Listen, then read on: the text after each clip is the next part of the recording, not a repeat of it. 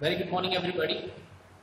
So this is our next class in our second subject, HRM, Human Resource Management.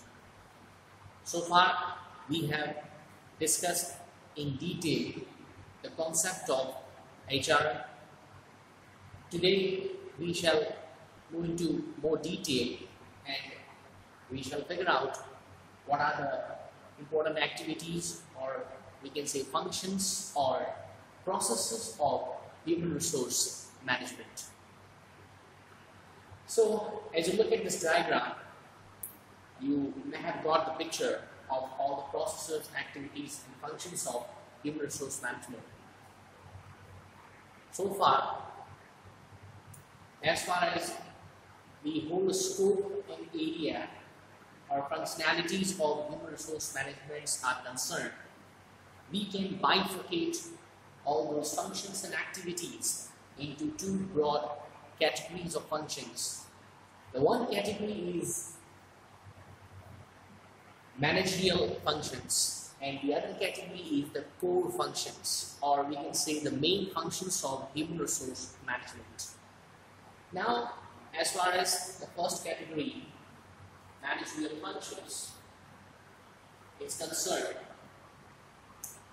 you are much acquainted with these functions like planning, organizing, directing and controlling. These are the basic functions which are performed by every manager at each level of the organization. So these are particularly called specific managerial functions performed by a manager in the organization. So these managerial functions are common in every functional areas of management and at every level of the organization. So we call them basic functions or also managerial functions. Now, as far as the main concern, the main crux of our subject, that is HRM, Human Resource Management, or managing human resources. What are the basic functions? What are the important core functions of human resource management are? These we can bifurcate or we can categorize into core functions. Core means main functions. As far as managerial functions, we have already, you are much acquainted with them because they studied them all in BBA first year under Principles of Management. So if you have any kind of, I don't think you have any kind of doubt regarding planning, organizing, directing and controlling. Next is concerned with core functions. So these are the core functions in front of you. What are the core functions? First is procurement. Number 2, development. Number 3, compensation. Number 4, integration. And number 5, maintenance. And number 6, separation.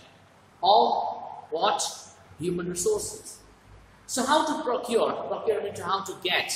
As an HR manager, your duty is to procure human resources or talent or skilled people in your organization and fill the gap of fill the positions and posts which are vacant. So how will you procure human resources from society into your organization? Next, development. When human resources, when employees, we have recruited them, you have selected them, or you find them very suitable for your organization, you have to give them their training and develop their skills and knowledge base regarding with your processes and work of your organization. So that comes under development. Then you have to also craft a compensation plan, which is their salary and remuneration, what perks and releases they have, their pay packages, everything regarding concerning the resources and available budget of the organization. You have to craft their salary packages. That is called your compensation. What you will pay them, what organization will pay, then you have to decide as a HR manager. Integration, you have to see every organization there is a coordination, there is a teamwork. So how will you integrate that particular person, a new person, newcomer, fresher who is coming in your organization? How will you integrate him? How will you put him in the processes of the organization, how he will gel with the organization, how he will understand the organization. So out of this and the integration, we have induction, placement processes, which we'll discuss in later detail. how this new person will be taken into your organization. He will gel with the other people as well to work efficiently and effectively. Maintenance means continuous supply of human resources or skilled people to the organization. Nowadays, this is very important task, how to attract the talent, and how once you have attracted them, once employees, talented good employees have reached in your organization, then you have to give them proper suitable motivation, communication, as well as many perks and incentives so that they remain with the organization, they do not switch. That is called maintaining the human resource supply in your organization. Then separation, you also have to, as HR manager, you also have to craft the plans of how a person will end its relationship with the organization in terms of formal separation, informal separation. That we'll discuss in detail. How an employee get detached from the organization in various forms. Under this, we will discuss retirement, layoffs, dismissal, and some more options are there in which an employee is separated from the organization. So these are the very basic functions of human resource management. That's why they are called core functions that we'll discuss in next portion of this topic. Till then, thank you so much.